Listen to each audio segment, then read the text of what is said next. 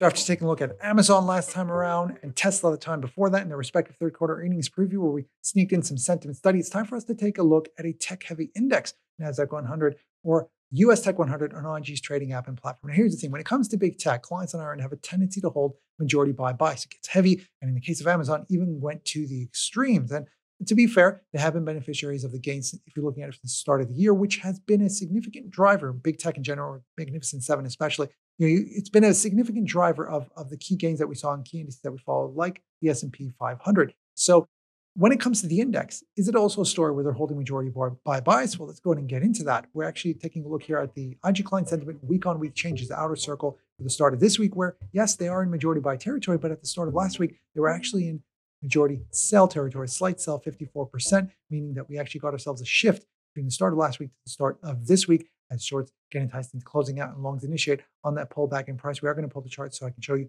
exactly what I'm talking about there. What about when it comes to COT speculators? Majority buy, kicking it up out of slight buy territory to 55%, increase in long, larger than increase in shorts. But here's the thing, before you guys jump to conclusions saying, oh, that means they're to the buy side when it comes to risk appetite in general, not so. They're majority sell when it comes to the Dow 30, Russell 2000, S&P 500, and in heavy sell territory when it comes to the Dow at around 75%, not that far off extreme sell territory. So this is actually the exception to the rule among COT speculators. But let's go ahead and plot this stuff onto a chart, get a better idea of where they were before this and how is that they're positioning in this case. I'm going to start with the daily chart, and then we're going to move over to the weekly chart. And I want to start with the COT speculators. Now, green dotted line is for COT, IG client blue dotted, taken from the left axis as percent long. So if you see them around 54%, it means they are majority buy, and a minority 46% are a sell. If it goes below this red line, the 50-50 line, it means that whenever the dotted line goes below, it means that they're majority sell.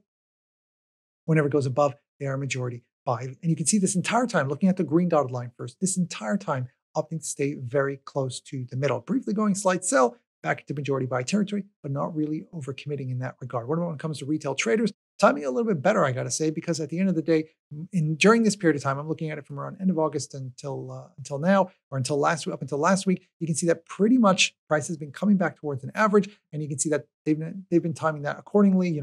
Price goes up, longs get out, shorts initiated, comes back down, shorts get out, longs initiate, and they go back and forth until now price goes down. What happens? Shorts get enticed to closing out and longs start to initiate. And that's the reason why they're in close proximity. You can see right over there, not far off from each other. What about when it comes to the weekly time frame? Here's where it starts to get a little bit more interesting, because you look at the weekly time frame, look at that. Nice bullish move that took a lot of people off guard over here. Since the start of the year, it's been an amazing run, outperforming. And then afterwards, you have a little bit of a bear trend channel forming over here towards the end. But prior to that, significant moves. Let's go to map sentiment on top of it so we can see where traders were during this period of time. I'm going to start with the green dotted COT speculators, never going throughout this entire period of time, never reaching 35% or below, never going 65% or above, never going into heavy buy or heavy sell territory. It's been the entire time either near the middle, slight buy, slight sell, or moderate sell and moderate buy levels. When it came to this move over here, when it started to gain, they did shift from majority short, so they were caught off guard on this. They got this part wrong. They did go to majority buy territory, but then afterwards they started to pull out a little bit too soon in this case, where as it's going up and then after shifting, this part they timed quite well in terms of shifting to majority sell and then now going back towards majority buy. What about when it comes to retail traders? In this case, great move from over here. In this case, they were holding, they held on into heavy buy, not far off extreme buy territory. And as price went up, they were a little bit too quick to get out.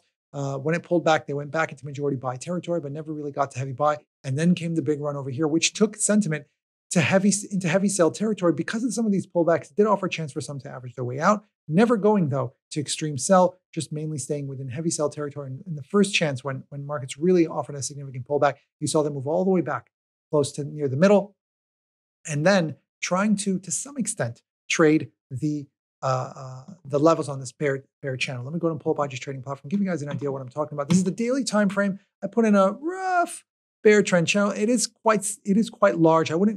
It's a very blurred line between calling this a more consolidatory versus a bear average technical overview. I don't want to get into technicals here, but you get the idea of what's happening over here, that if indeed if it does manage to hold to some extent, you are going to see them start to trade this a bit more. And that means that they are going to be going towards heavy buy territory, extreme sell based on where things are headed. Likelier than not, they'll probably get there as we approach key support levels, which we're at one right now, which also coincides with the lower end of the channel. lower end of the Bollinger Band, as well as the lower end of the channel. So I want to thank you guys so much for watching this. Good luck out there. And as always, happy ticks.